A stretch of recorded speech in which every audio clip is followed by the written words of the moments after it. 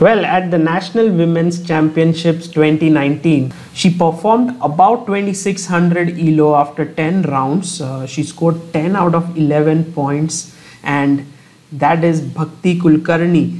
She played simply phenomenal chess to win the 2019 Women's National Championship. As you can see on your screen, this is Bhakti's performance here. She had 9 wins and 2 draws, performing at 2543 and gaining 38 ELO points. So that takes her beyond 2420, and this is the final standings here. She finished 1.5 points ahead of the entire field.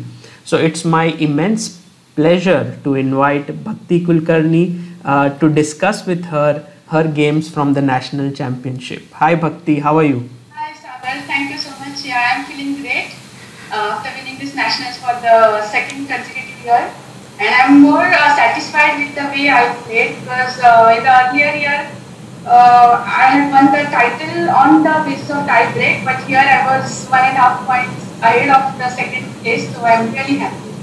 Well, Bhakti, you played 11 rounds of tournament, and then you travelled from Karaikudi to Chennai and Chennai to Goa, but you don't look at all tired. Maybe it's because of my title. And also for this thing I would like to give credit to Divya Deshmukh and Meenakshi's family, because before going to nationals I had to stay at their place for 2 days.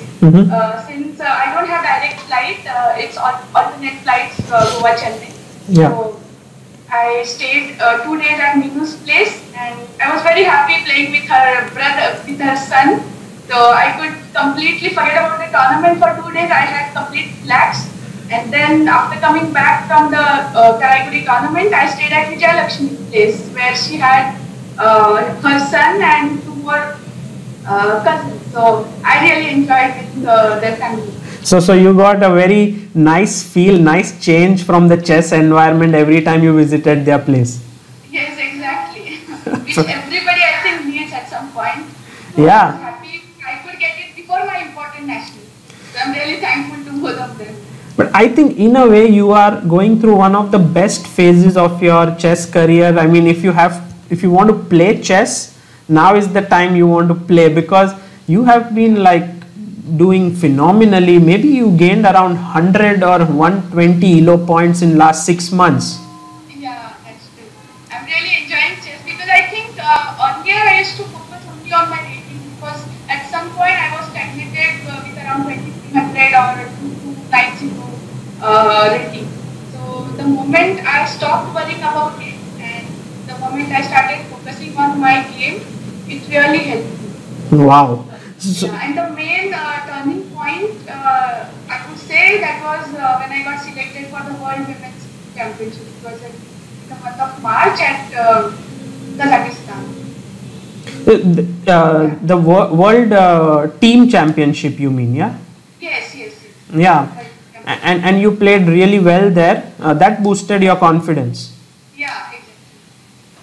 So with this, you have now reached a rating of nearly 2430, and you are, I think, India number 3 behind Hampi and Harika. No pressure, yeah, on you right now. You're still. No pressure, yeah. Because right now my only concern is to improve at chess and not of the rating.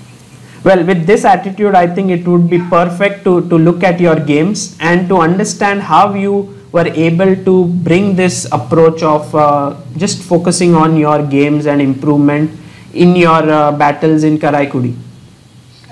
So you started off the tournament with 4.5 out of 5, and then came this phase when you scored 5 wins out of 5 rounds.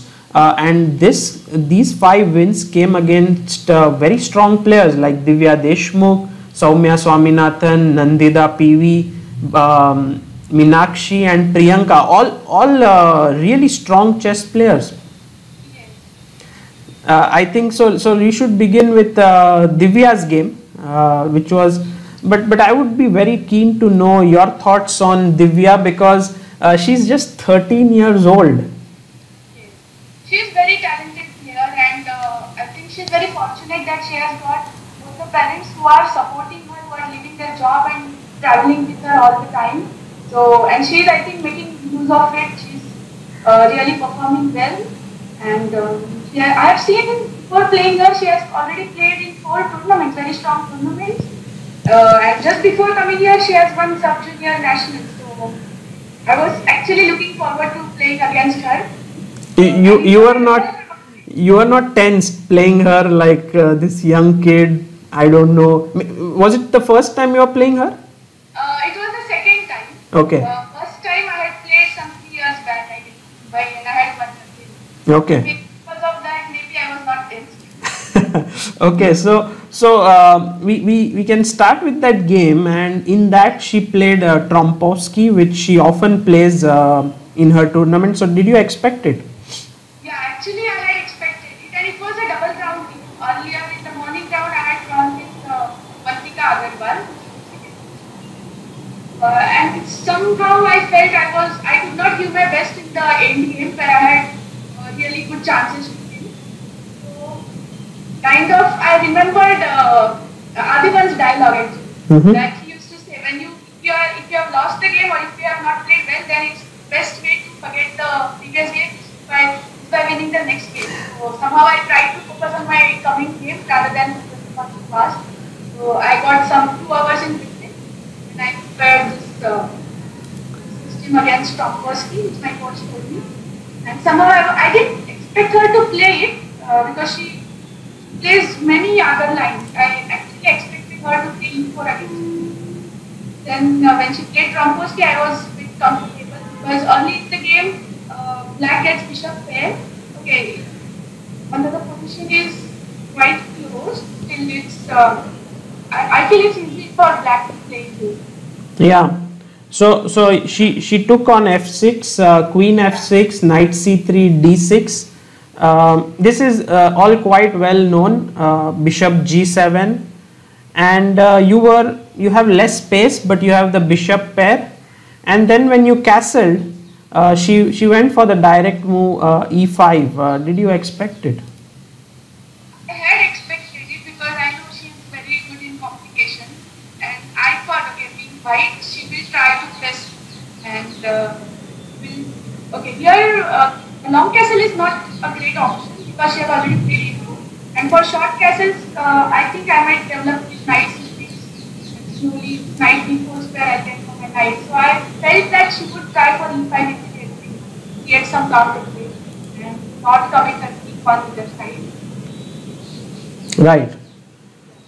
So you played instead of castle, she went e5 straight away. Yeah, you played knight c6, and when she played queen f4, what were the calculations that were going on in your head? Because now it started some kind of a tactical battle. Yeah. I was very surprised to see her playing queen f4 because the idea behind knight c6 was for queen f4 I would take on queen f4. It's very easy to expect. Yeah. But at the same time, this knight c6 attacks the e5 pawn. So either she has to give up the central squares or to go for queen f4. And after the game, I had actually asked her, why did you allow me knight f6? And she said, for knight f6 take, she had missed king h8. Yeah, so knight f6, you had prepared king h8 over here, and now the threat is de, and knight into e5. Okay, fantastic. Here, I feel there is a lot of black square for black squaring with white cap, because she doesn't have black square bishop, and her king is mainly in the center. Yeah. So she. After knight e4 and queen f4, her position was already minus. Yeah. And my pieces started playing, and immediately my bishop on g7 got opened diagonal, and I immediately won the pawn. Yeah, you actually won a pawn, and you know, one of the best things that you did in this tournament was that you were converting your better positions very well. So any advice on that part? Because I saw so many games in this tournament where people were better and just missing out, but you were very solid. Yeah, I think for this I would like to give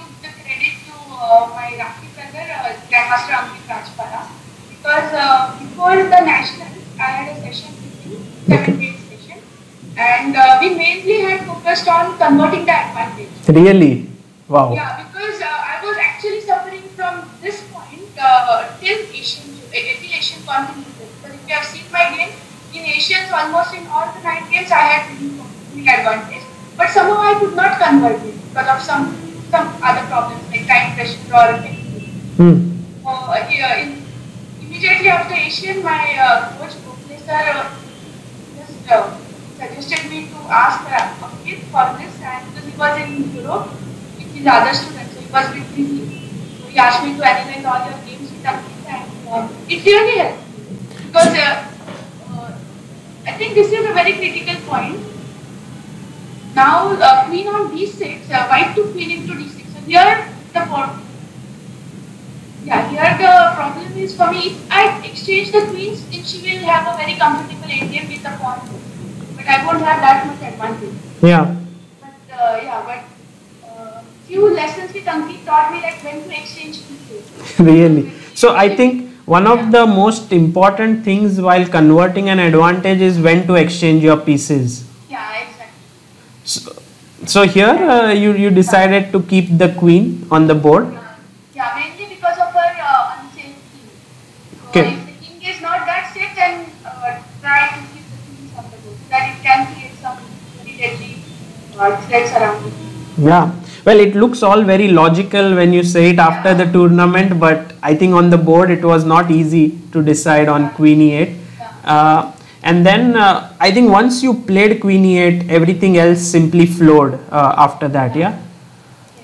Because the main point is after Queen E8, I am keeping an eye on the A4 pawn, and also this bishop attacks the queen, so she cannot castle down. And if she castles on the short side, then sometimes after f5, g5 or some f5, queen g5, there would be some attack on the queen side. Yeah, Because of her red pawn structure. So it was very difficult for her to start there.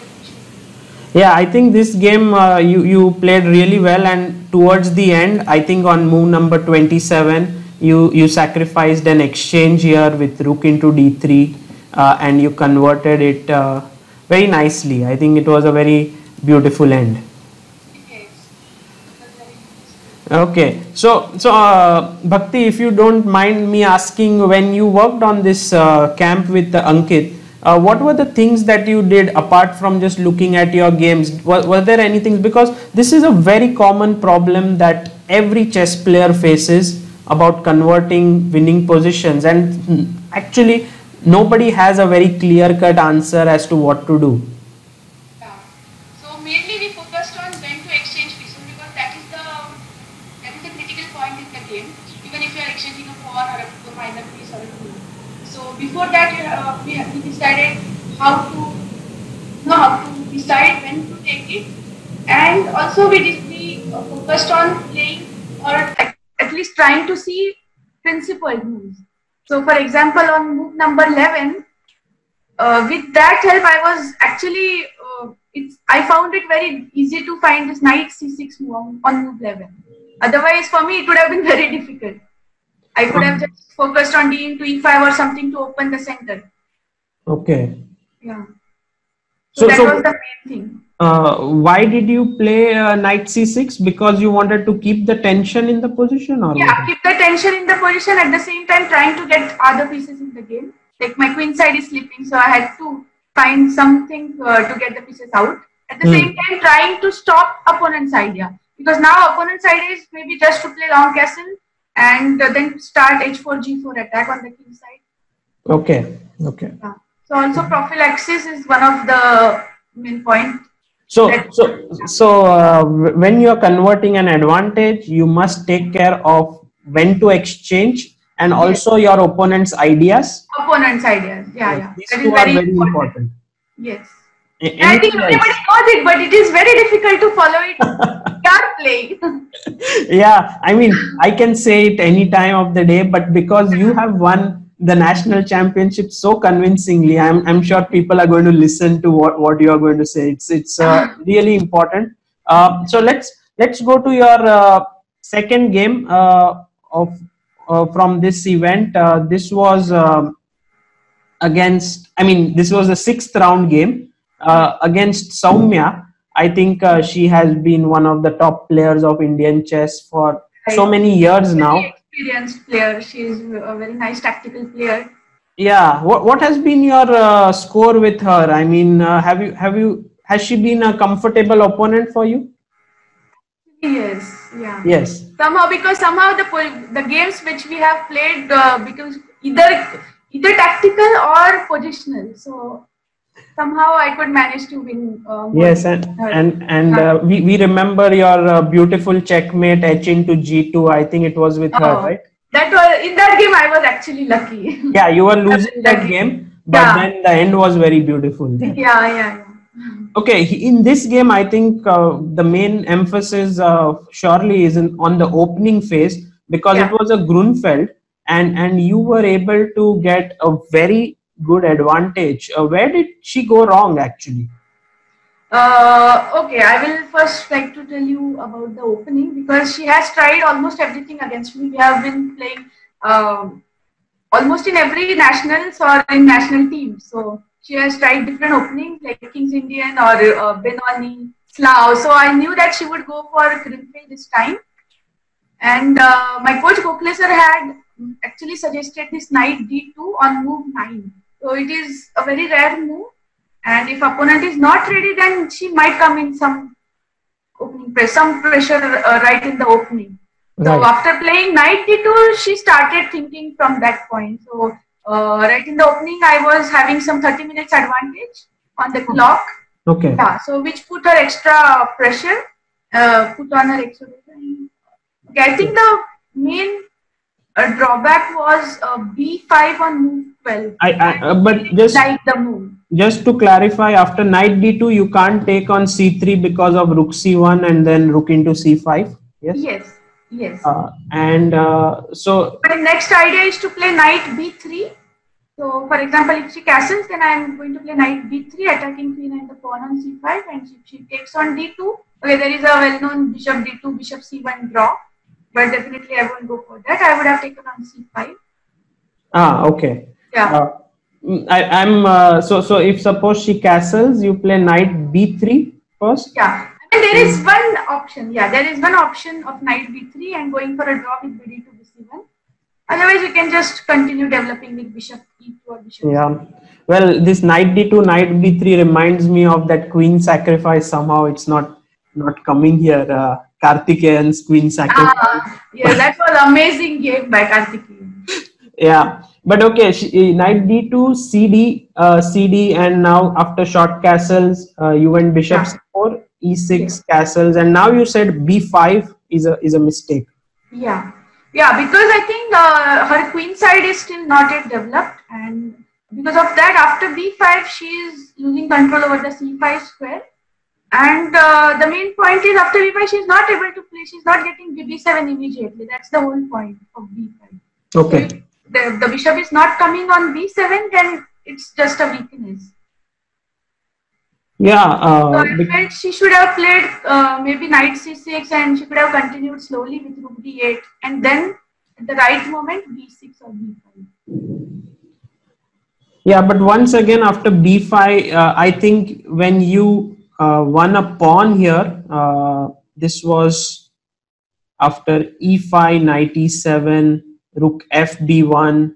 Already you are much better here, but after taking on b4 and winning this b4 pawn, we again come to this same situation where you are a pawn up and you have to convert this. Did you think it was easy to convert this one?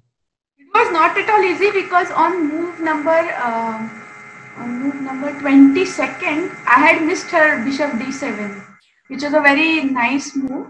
Because by playing queen c4, I am just pinning my knight and allowing her to develop her bishop to c6 and exchange my light square bishop, which would give her total control over the d5 square. So when I saw bd7, I was a bit upset that how can I miss this move.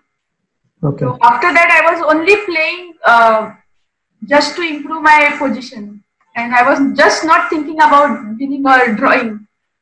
Already we were in heavy time pressure. By this time, I think we were playing on some 3 or 2 minutes each. Right. Definitely, it was not easy to convert, but somehow when she played f6 on move number 31, that gave me some hopes because she is actually weakening her e6 pawn. So I'm getting at least one target for my knight.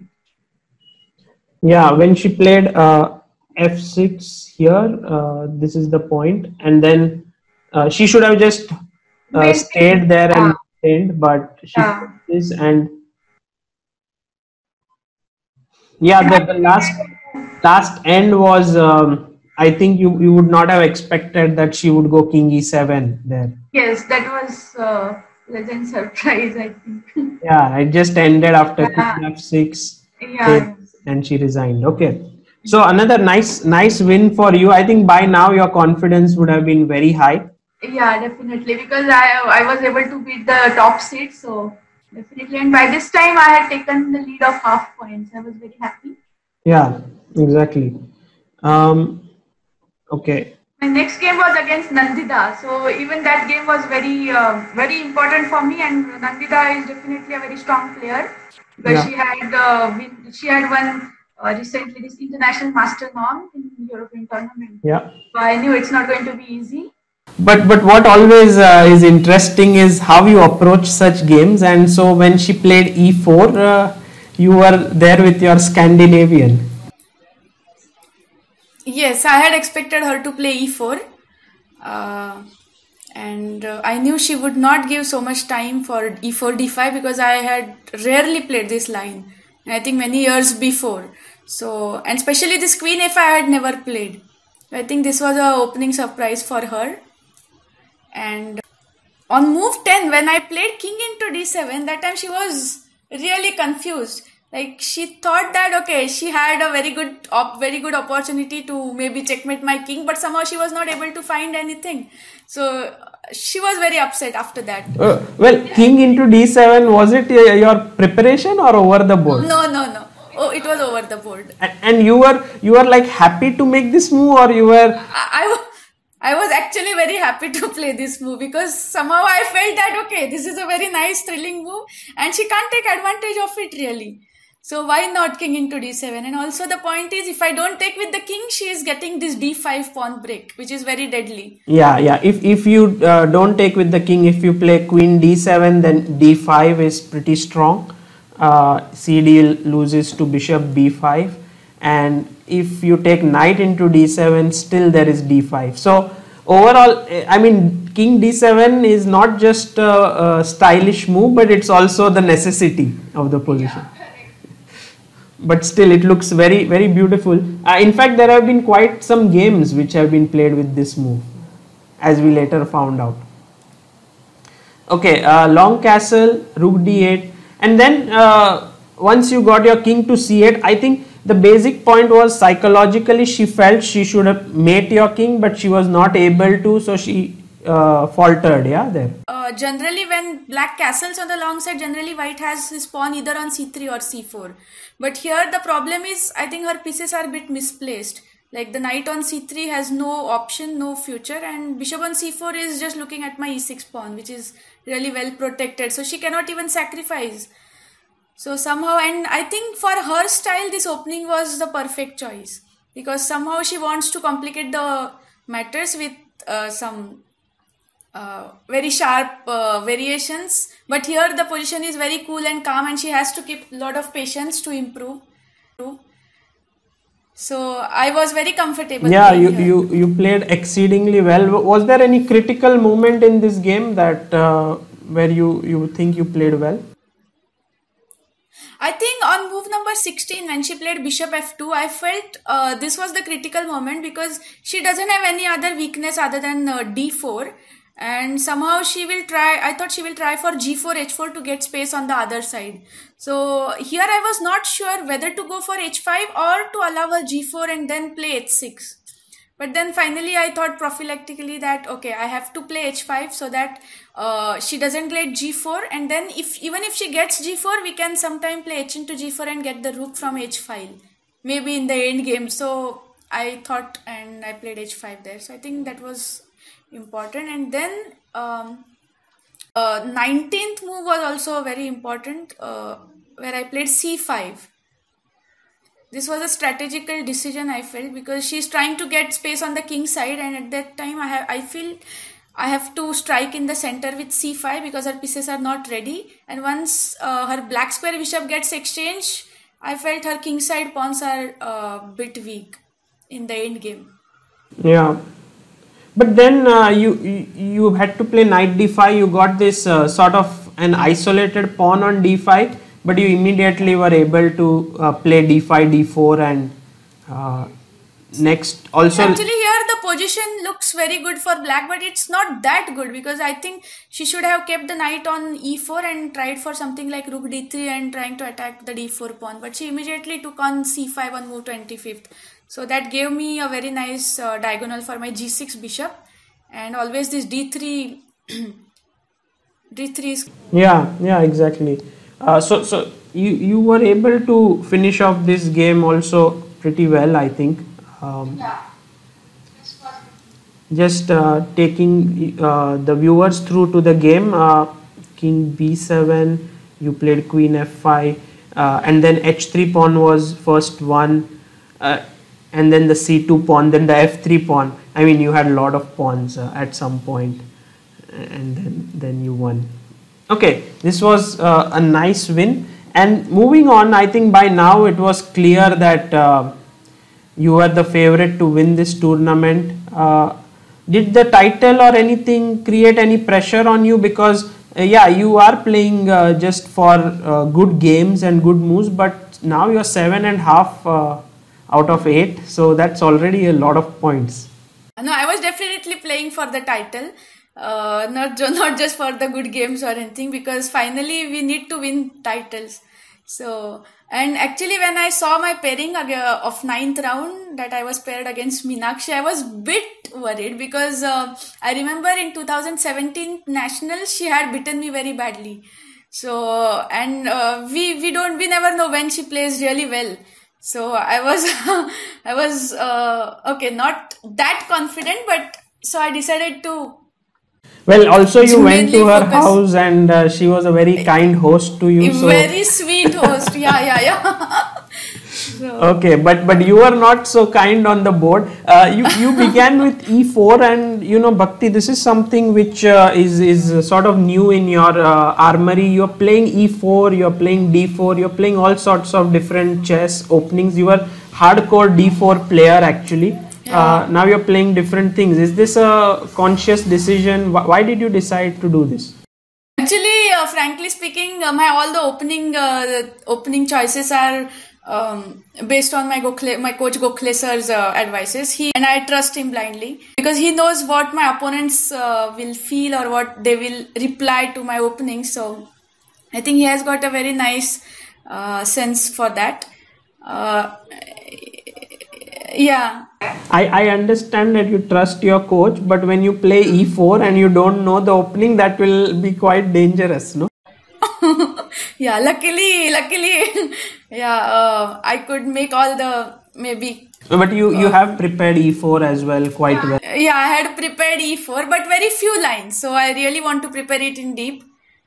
Yeah, and against Minu, I have seen her playing many lines from against d4, so like Greenfield or many other lines like Medoni or Benko. So for me, I felt e4 was a safe choice, and also that would give her some surprise right in the opening. Yeah, that was so. You basically always try to surprise your opponent before they surprise you. I think this is one of your key things. So d6, she played the perk, and. I was actually not expecting her to play d6. I thought she would go for Sicilian. So yeah, so actually on move 1 I got a shock. But I decided, okay, no problem. Let's play all the principled moves. But why didn't you play now on third move c4, and you could have taken the game into King's Indian territory already? Yeah, because I have seen her playing c4, e5 and some kind of old Indian structure. So I didn't want to go for that. You kept it in e4 territory. You played knight c3. Yeah. And I think in this game overall, even with say c5 in this position after move 14, h3, but she played e5 there. E5, yeah. I had never expected her to play e5 because somehow this is not like a King's Indian position because b file is already open. So if e5 she's trying to transpose it in King's Indian, then it would favor me. Yeah. And what you said is right. She has to strike with either c5 or d5. Correct. Yeah. So here c5 or d5 would have been better. But okay, she played e5, and now you snatched a pawn on a5.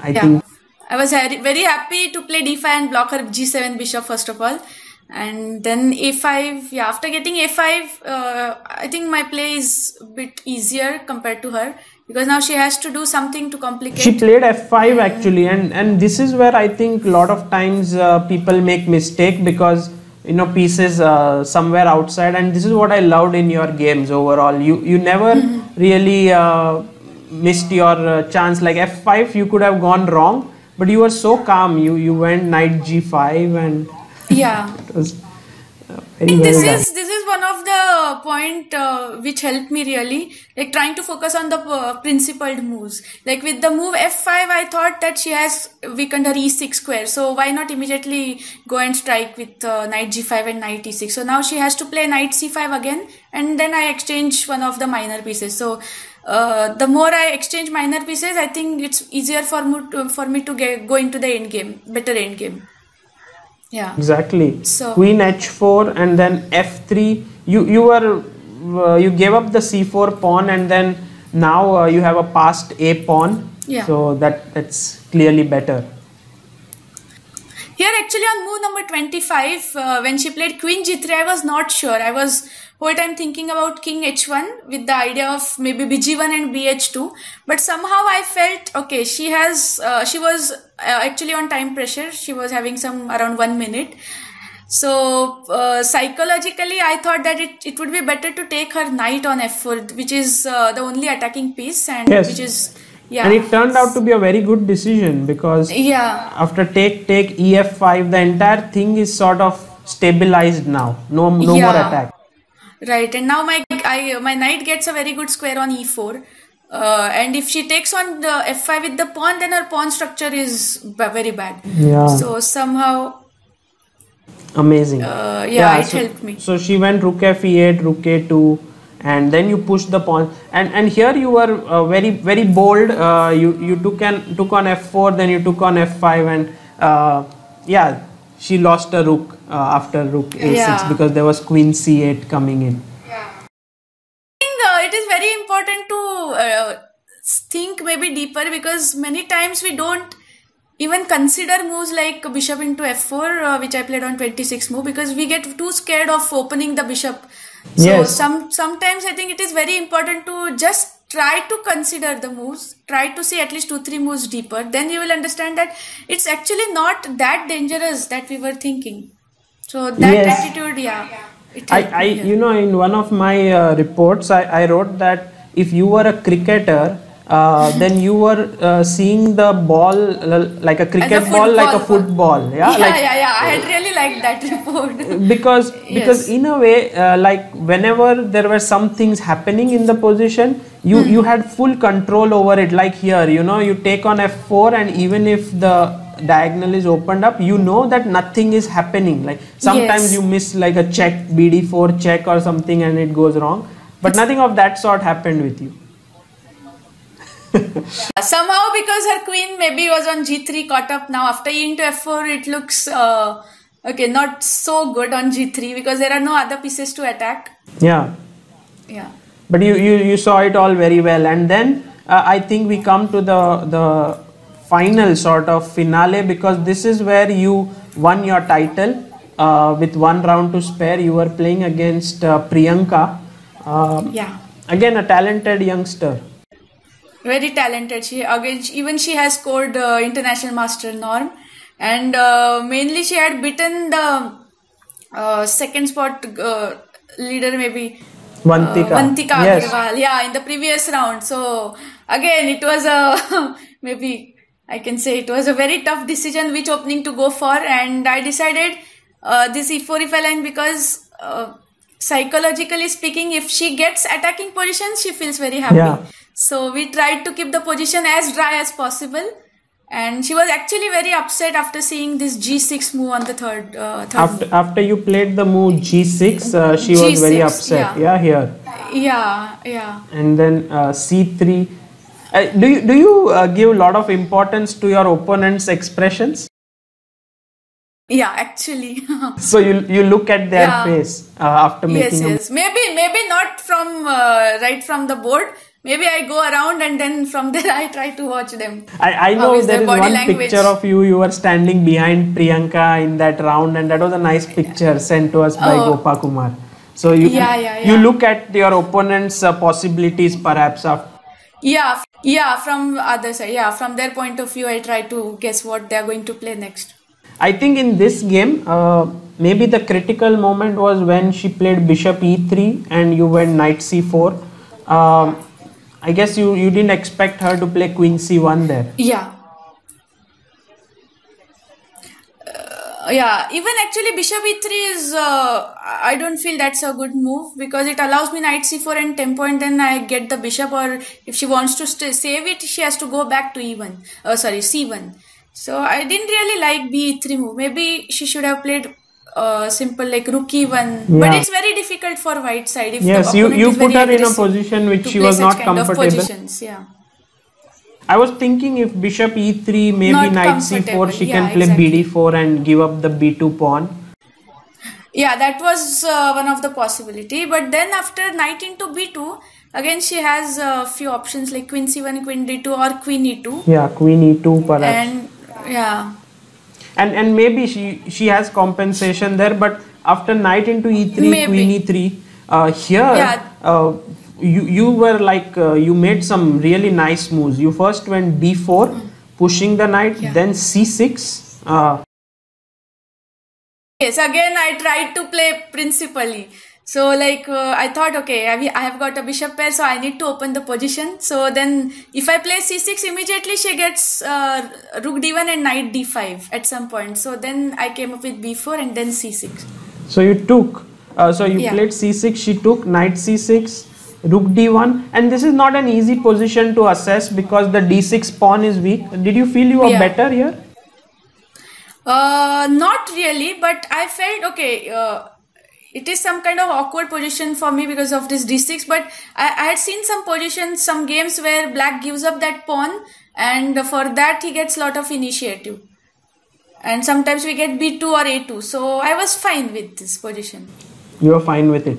Yeah. And Rook C8, BB1, Rook E8, you brought all your pieces into the play.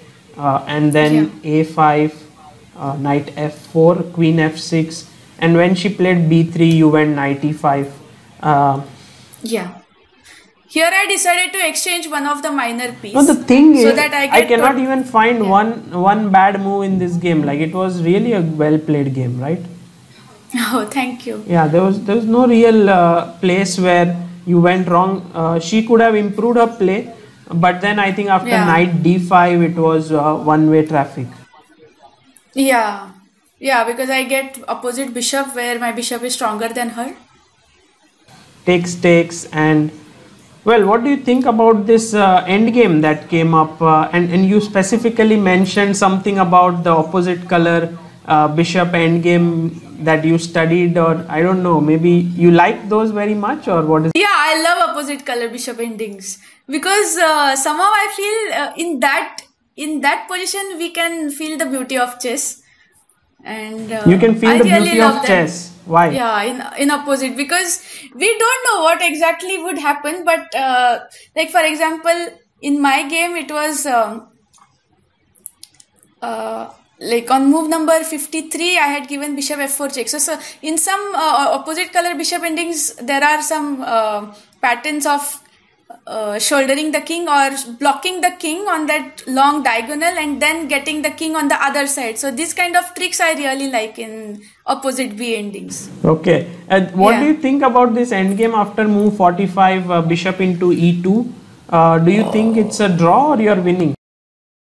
It was actually very difficult to guess, but I had seen this this resulting ending when I played g5 on move 41, because I wanted to block all her pawns, and so that my king would go to b2 straight away and she doesn't get f4 to stop my king e5.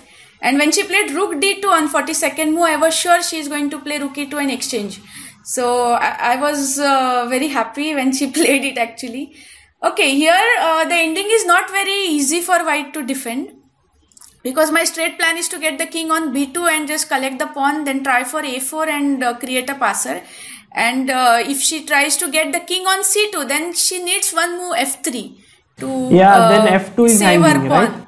Yeah, and if she plays, if she just gets a king on c2 and puts the bishop on c4, then I get bishop f2 and somehow I can try to create a passer with f5. So somehow I felt this, because of her pawn on d5, her bishop has very less squares on this diagonal. Yeah, I was also trying to understand this endgame, but let's imagine in the game king f6, king f3, king e5. She went bishop c4, king d4, king e2. Of course, improvements are possible, but when she went king, you went king c3, bishop b5, king b2. If she just stays where she is, and let's say she doesn't move, how do you win? For example, I play bishop c6 on move 50, and then you play king into a2, I play bishop a4. Doesn't seem like how do you make progress? Yeah, it's actually difficult for black, but now my idea is to get the king again back to e5 and then try for king f4, king g3. So maybe but no, I'm b4. going to keep my pawn on f2. This is the point. I won't play f3. I think maybe here, for example, king b2. Okay, king maybe straight bishop a4. Sorry. Straight bishop a4 on after king. Yeah, after king into a2, bishop a4, king b2. I play king f3 perhaps. Then you play king c3, king e2, king d4, king f3. D5 is hanging, so bishop c6 over there. C6 at after king point. d4, and then after you play king e4. I have to wait. Yeah, but now I get a zugzwang position, because now if you play bishop to somewhere on a8 h1 file, then I get a4.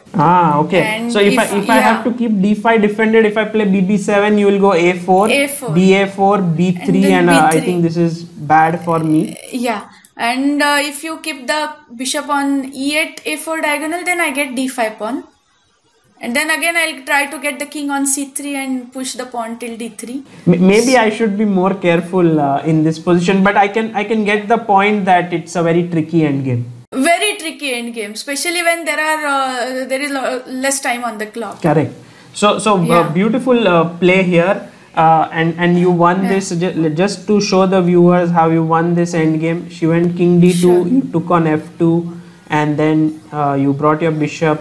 You took on a2, gave up the a4 pawn, played a4, and then you had a passer on the b file, but you couldn't make progress there, so you brought your king to the other side. Actually, sorry. King worked really hard in this game. Yeah. And actually on move number 41st, I had missed one tactical move. It was f5. Yes. But I think this happens when we are too much focused on positional play. Sure. So so this f5 would have given me win much earlier, I felt, because after gf5, rook f7, and somehow I'm attacking the pawn on f2 with bishop and the rook. So she cannot take on g6. This would have been a much faster way to win. Much faster, yeah. But I was too much tempted to go into the opposite B ending, so I could not see any other options. Right. So Bhakti, great, congratulations. You know, since the unified women national championship has begun since last 2 years, you have won it continuously. 8 lakh rupees. That's quite a lot of money. Yeah, really working very hard, especially on openings, and for that I would really like to say thanks to International Master Ravi Teja, who had helped me before Asians.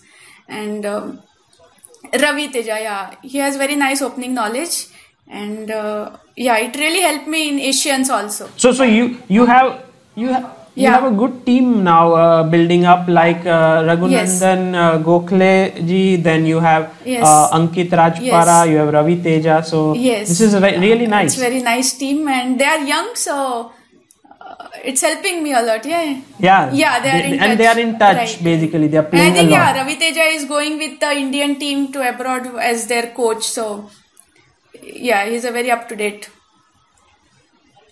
Yeah. And Bhakti, when you play such a national championship, do you follow a routine or something every day that you... Yes, definitely. Because I think during the tournament, it's very important to follow a particular routine. So, for example, I was staying with Aarti Ramaswamy, and she's a very sweet roommate, I would say. She would not disturb me because I used to be awake till 12:30 at night preparing chess. And we had morning rounds at 9 o'clock. So I used to see chess till 12:30, and then after waking up at 6:30 in the morning, I do my pranayam, yoga for half an hour. And then again, maybe at 7:15 to 8:15 or 8:30, I used to see some chess because I really feel very comfortable seeing chess before the round. It keeps my brain active, and I try to solve some tactics. And then after the round, I try to immediately, I cannot resist. I immediately come and put my games on chessbase and try to see whether I have missed something or not. And then I do some again yoga for 1 hour. So that's my routine. Yeah. And after the pairing comes, me and my coach Gokhale sir, we work on it, and we try to figure out this is tremendous. Half an hour yoga in the morning, 1 hour yoga in the evening. Did you learn specifically, or is it from online YouTube videos? No, I have actually learned. Learned it. Do you go to classes in Goa? I used to go. Yoga? Actually, my aunt, she's Sushma Godbole. She stays in Margao only, just next to my place. So she's like my mother, and she taught me yoga. So it's very beneficial because after doing it for 2 months, I am right now realizing the effect of it. So earlier I used to be really shivering in the time pressure and all, but nowadays I am very calm and cool, even if I'm playing on few seconds. So, and I'm really focused nowadays, I felt, because of this yoga and meditation, my concentration has improved a lot. Yeah. So, I remember like a few years ago when we were speaking, the love for chess that always existed in you, but now I think you have started working very, very intelligently on the game, and you are seeing the results. Like you're working on all phases of the game. And this is a great change. So Bhakti, what's next for you? Are you going to play some tournaments now? Actually, I've been playing continuous tournaments maybe more than 2 years, so I need a break now. But okay, my friend Vijay Lakshmi is going to organize one Blitz tournament. It would be Blitz Open rating tournament. So on 15th of August. So I'm actually looking forward. So you will go to Chennai to play over there. Okay, great. And we had one question when you were leading this tournament, and we had daily reports coming on ChessBase India. Would you read them, or would you be like, no, I will read it after the tournament? Actually, I used to read them because my hotel was around 10 kilometers from the venue. So Vijay Lakshmi had got her car. It was very convenient for all 4 of us. So we used to go by her car, and in that 15 minutes, I used to listen to music, and I used to read your reports actually at 9:30 to 9:45. So you were reading all the reports and gaining some ideas. But okay, majorly it was always your games that were being analyzed by Catholic. And one more thing was, because I was winning the games, it would give me a lot of happiness to see my games again in the report. So before the round, I feel it is very important to be happy so that it gets reflected in the game. So I was trying to do everything that makes me happy. Correct. Yeah. So there are a lot of things I think to take away from today's interview. I'm sure people will benefit a lot out of it. And this is one thing which we should all learn from Bhakti. She's never shied away from sharing her knowledge or sharing it with people, and as you can see, she's improving. So, Yeah, Bhakti, thank thanks you. a lot for sharing all of your secrets on how you became the Sure. national champion twice in a row. Thank you so much, Sagar. I really enjoyed showing my games as well. Thank you. Bye. Yeah, thank you. Bye.